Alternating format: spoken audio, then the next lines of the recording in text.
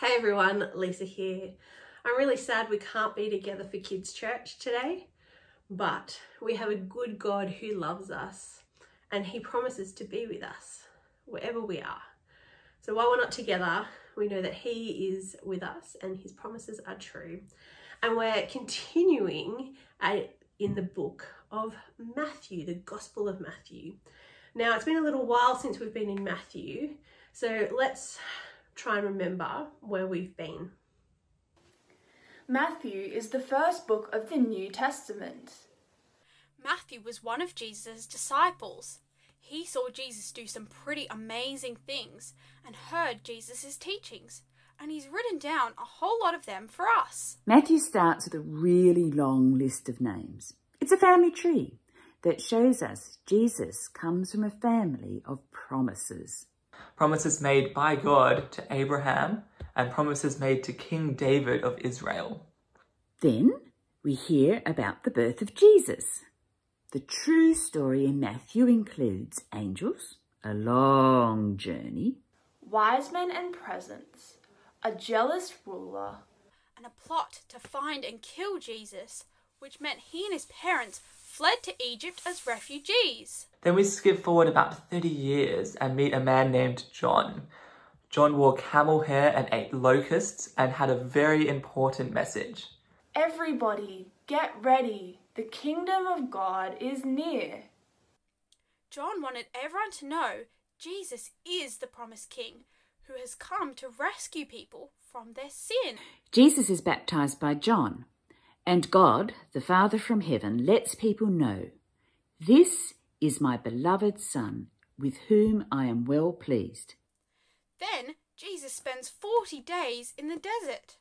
The devil tried to tempt Jesus, but Jesus defeated him, holding firm to God's true word. Jesus resisted temptation and never sinned. From that time on, Jesus began to teach many people. He preached the good news of God's kingdom. He healed every illness and sickness the people had. And he called people like Matthew to come follow me. Jesus heads to a mountainside and his disciples, his followers, gather round. There's lots of other people listening as well. And Jesus teaches his followers what it's like to live in the kingdom of God. God's kingdom is only the best kingdom ever. It's a forever kingdom where we have peace with God and peace with others. It's how life was always supposed to be. No sickness, no crying, no pain, nor death. And the King of the kingdom is there. The King of the kingdom is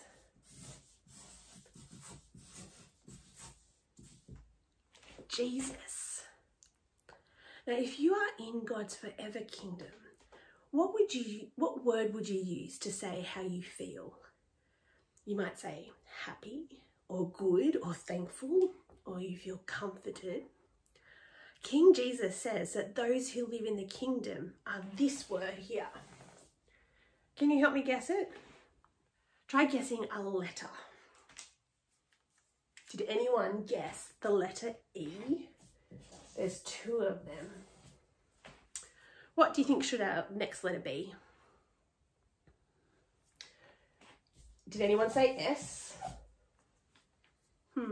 Another letter? How about a D? And then a B. Do you know what the word is yet? The word is blessed. Blessed. Have you ever heard this word blessed? People might say it to you when you sneeze. Achoo! Bless you. Or people might say it if something really lovely happens to you. Oh, you're so blessed. Or people might say it to you because they're wishing you well for something. They might offer you blessings. Now, in our world, the people who are celebrated or blessed or considered to be the happiest are the ones who are the strongest, or maybe the prettiest, or the cleverest, or the ones who don't really care what other people think of them. But the best blessing is God's blessing for us. It's the blessing of his kingdom. So let's listen in and hear the blessings, just some of them at the beginning, of what God's kingdom is like. We'll ask, what does it mean to live as a kingdom person? Who are the kingdom people? What are they like? Who's it for? We're reading from Matthew chapter 5, verses 1 to 5, and Judith's going to read it for us. Jesus saw the crowds, so he went up onto a mountain and sat down. His disciples came to him. Then he began to teach them. He said, "Blessed are those who are spiritually needy. The kingdom of heaven belongs to them. Blessed are those who are sad. They will be comforted. Blessed are those who are humble. They will be given the earth." Now, when Judith was reading, things went topsy-turvy. That's because kingdom living in God's great kingdom is topsy-turvy. Let's see if we can write it upside down. Ooh.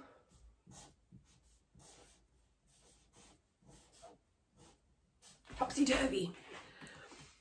And it's because those who are blessed aren't the clever people, aren't the pretty, aren't the strong people. Did you hear that? The Sermon on the Mount, that's what we call this part of Jesus' teaching, is about how people who belong to the kingdom are completely different.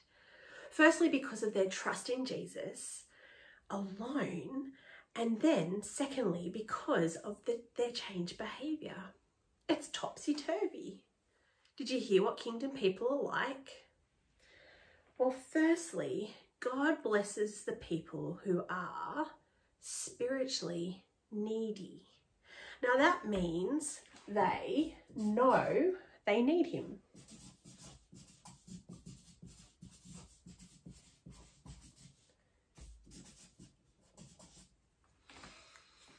We come to God not with anything in our hands, empty-handed. There's no money, no thing we do, no clever thing we say that we can offer to be part of God's kingdom. There's nothing. And God says, blessed are the people who know they need him, who depend only on him. Kingdom people are, did you see what they are? They're sad. Now, this isn't talking about people being upset because they're not allowed to play Minecraft, or because our netball games have been cancelled, or because we can't see our friends at school at the moment. It's talking about a different sadness. Mourning, grieving, being really sad and sorrowful.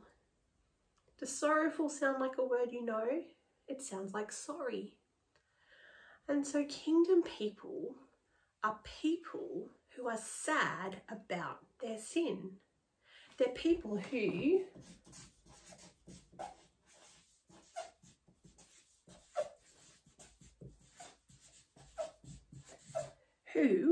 take sin seriously. It's about being sad about our sin, truly sorry for turning our backs on God. When we realise what Jesus did for us, to give up his life that we might be forgiven for our sins. And when we are truly sorry for our sins, we will be sad. Truly sorry. And Jesus says we will be forgiven of our sins, and we will be comforted in knowing that he does forgive us, that he brings us into the kingdom and gives us peace. So blessed are the people who take sin seriously, who are truly sorry and sad about their sin. And the third one is that people are humble. Or another word that's used in the Bible is the word meek. Being humble or being meek doesn't mean weak or uncertain. It means they don't boast in what they do. They don't put themselves above others. Here's a story to help us think about these three ideas some more. Stories of the Bible. The parable of the Pharisee and tax collector. This is Jesus, Heyo! who is the Son of God and the Savior of the world. While Jesus was on earth, he taught everyone about God's love and healed people from their sickness. He did many miracles like walking on water. Oh, hey guys. And even raised people from the dead. Wahoo! One day, Jesus told this story to some people who thought they were very good and looked down on everyone else. Two men went to the temple to pray. One was a Pharisee, and the other was a tax collector. Tax collectors were hated by many people. Ugh.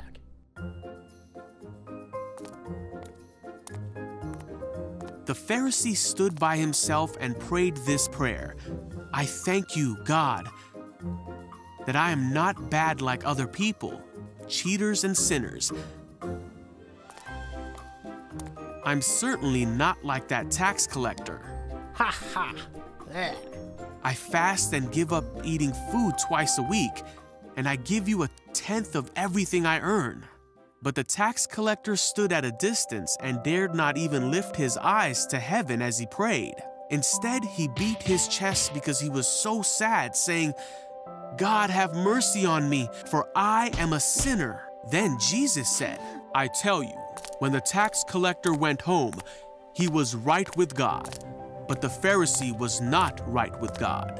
Everyone who makes himself great will be made humble, but everyone who makes himself humble will be made great.